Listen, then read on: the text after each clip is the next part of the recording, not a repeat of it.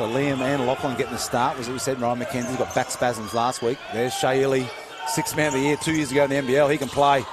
Off the window. Nice move. It's a 3-2 game. Yeah, nearly 20 points a game, Andrew Robinson. And he's going to need it. And one, count it.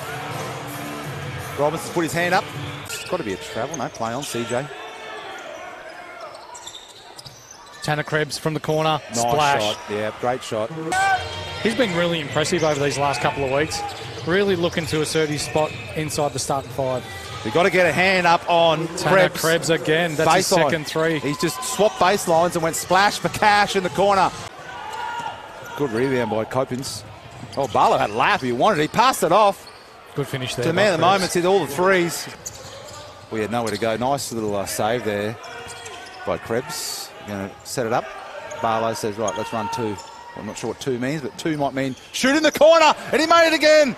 Only one free throw for Sandringham, so that might mean that they haven't been as aggressive as they'd like. Here they go. Shea Hilly, two-time NBL champion, kicks it off. That's an easy layup. The 12-point lead now. Took nearly 4 minutes for Bendigo to score.